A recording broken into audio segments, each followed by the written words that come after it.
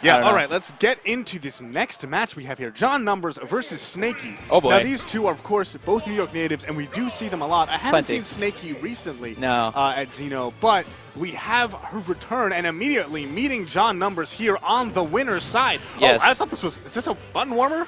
For John Numbers, everything kind of looks like a button warmer. He's just running around the stage, kind of just, you know, hanging off. Now he's getting serious and bouncing Snakeee around, and he gets Luma out of there quick. For sure. One thing I'd say about this matchup, I do believe that it's Rosa favor, I mean, kind of obviously. But one of the interesting things is that normally, if let's say I'm a Mewtwo, right, and I'm just charging Shadow Balls and throwing them, and Rosa just sits there with down B, like she's perfectly content to do that.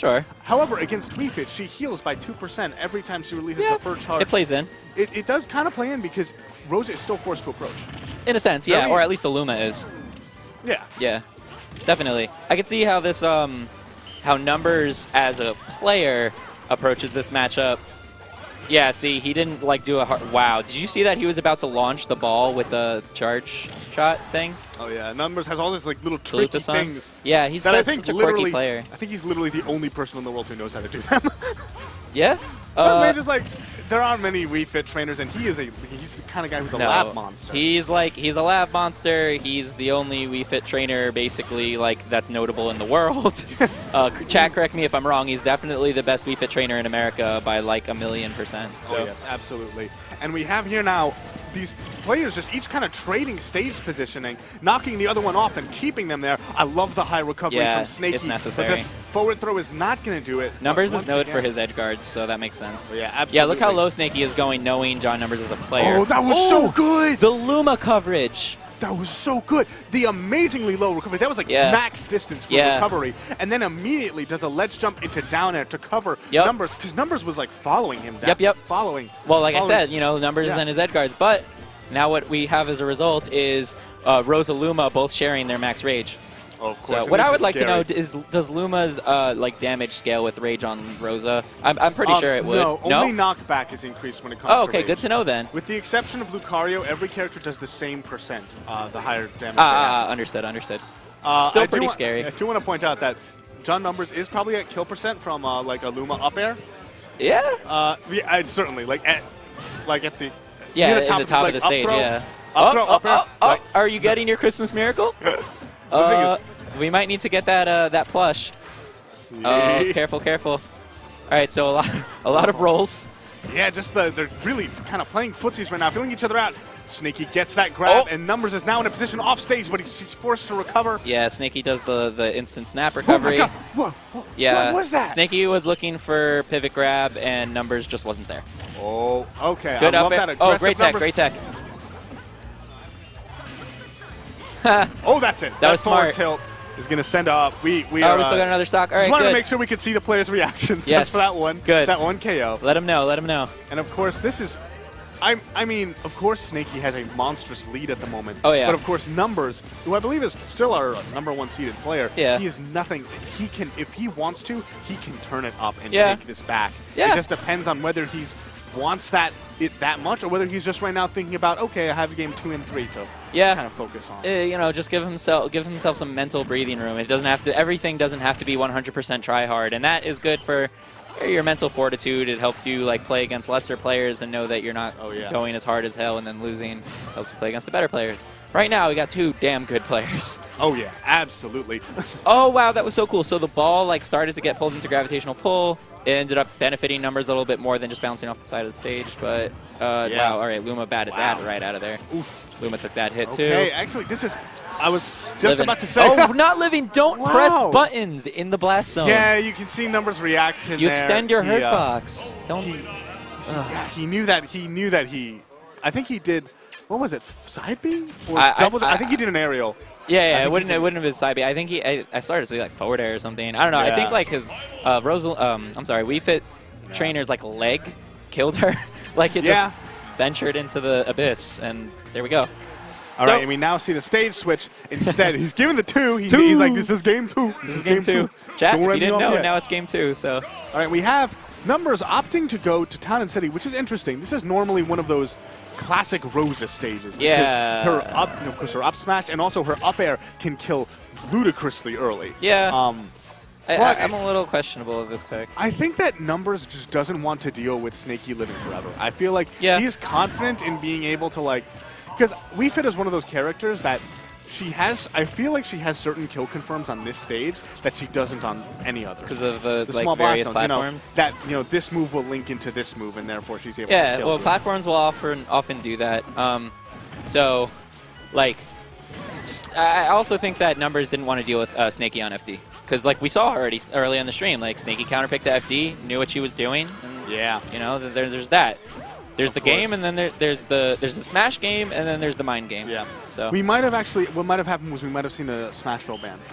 Ah, okay. Yeah, that makes a lot of sense. That would have made. And then I didn't even think about it. Yeah. Yep. But anyway, getting back to this match at the moment, Snakeee still has the lead right now. Snakee's just playing so safe. That's what it is. Look. No reason to approach Numbers when Luma's dead. Yeah, of course. Yeah, instant to ledge recovery. Like, don't mess around with high right there. You have plenty of % to work with. Of course. Oh, nice. I love that low fair? That was a Nair. Low Nair. She landed with Nair. I'm not sure just she was barely going came for out. Yeah, that's one of the really cool things. I don't think it was a lunar landing, but Rosalina does have the ability to basically throw out a hitbox while also auto canceling at the same time. It's nuts, man. It's ridiculous. It's like she's a top 5 character. She's kind of good.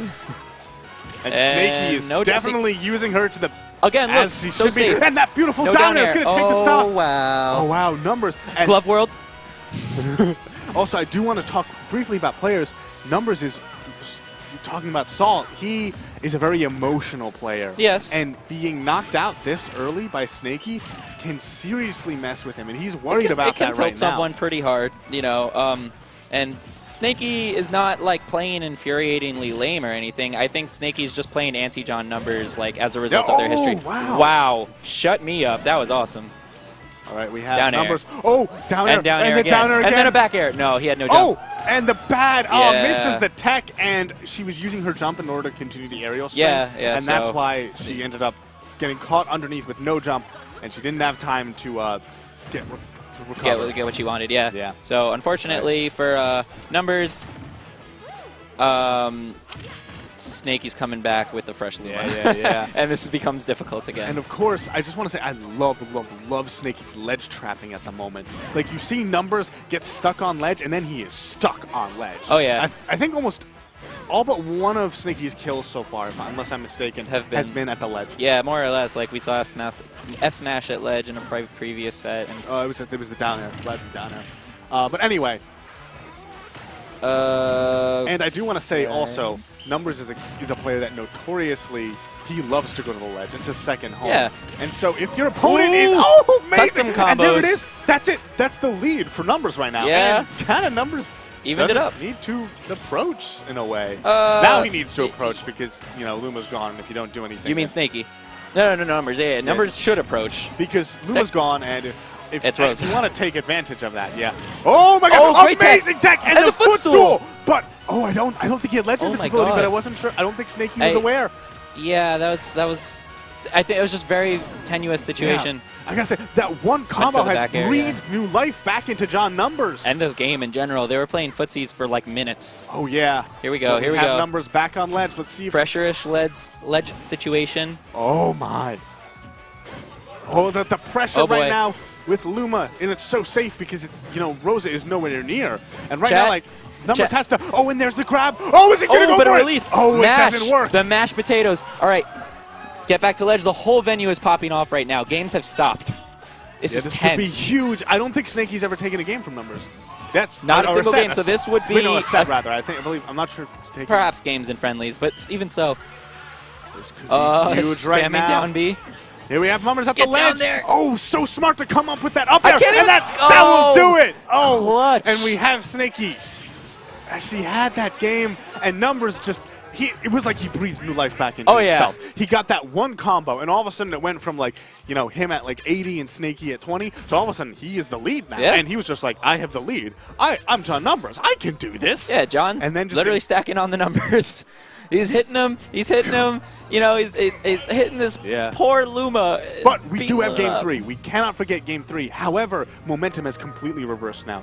John Numbers is clearly feeling himself. He's on a roll at the moment, and Snakeee is going to need to absolutely disrupt that. Well, in order that's why she's chugging Monster. So hopefully Snakeee becomes a monster and, you know, can redeem herself in the following game. Shoutouts to Monsters. Shoutouts to Monster. Sponsor us. Yeah, Monster sponsor. That would be nice. All right, guys. Game 3. All right, and where do we have it? Dreamland. Here in Dreamland. I do know that Snakeee loves to counterpick the Dreamland. I love this stage. Just straight up.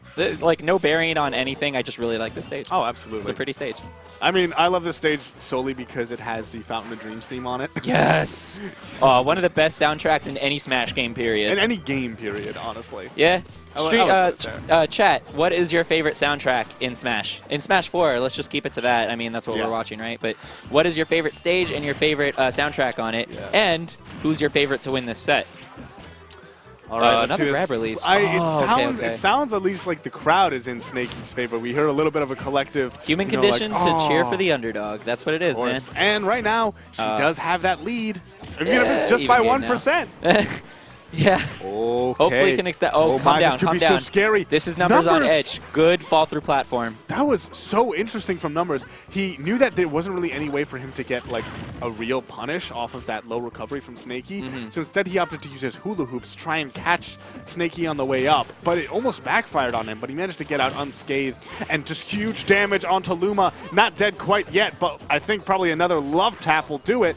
That's what we're really seeing this this game, not necessarily the set, is pot shots, love taps, and hit and runs, you know? And these characters both cater very well to defensive playstyles. Of course. And the players cater pretty well to defensive playstyles. More so John Numbers, I think, than Snakeee, as per Snakeee kind of having a zero suit now.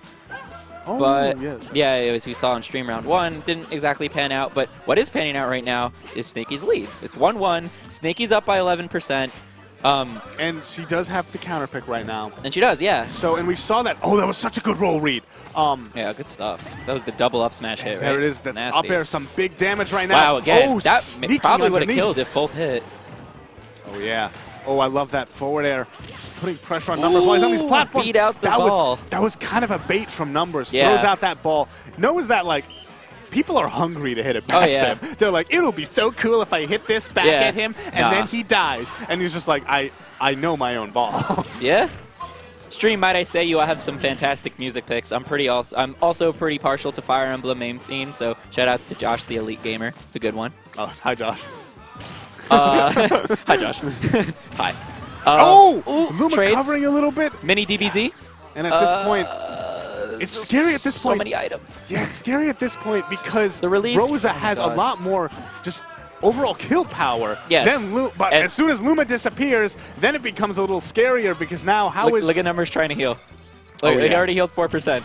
Ooh, F tilt. Forward tilt, not killing just yet, but oh my god. So close at the moment. Light. Oh! That ball gonna hit him, but doesn't really do much other than keep her off. But she's now sitting at 136%. This is definitely okay, Luma hasta muerte. All right, what do we got? Okay, gonna get a forward throw. No, beautiful matchup from Numbers. Oh, I don't think I've seen Snakeee actually do a throw. It's all been these brawl-esque grab releases. Okay, let's see if we get it forward this time. Throw. There we go. Not gonna kill, but we do have it's extremely last hit right now. Can I direct everyone's attention? Oh! Walks away from it, and as she turns, she couldn't. Let me stop. Oh my god. She couldn't shield as she was turning, and that's why she got hit by that neutral B. And then there, not gonna do it. Okay, there's 2 minutes and 30 seconds left. Okay, it's very possible Numbers goes for a timeout. I don't even know what's gonna happen. The whole venue is losing their feces right now. And there it is. Luma's going down there. Oh, but Snakeee manages to call her back. Oh my gosh, this is so tense. And we're Luma got sent blasting off again. Yeah, and now we see. I think Numbers might be okay with going for a timeout. Back throw, up throw. Up throw. When do you ever see a Rosa do an up throw? She didn't want to stale either the back throw. No, that makes sense. It's just like, wow. All right, let's see this now.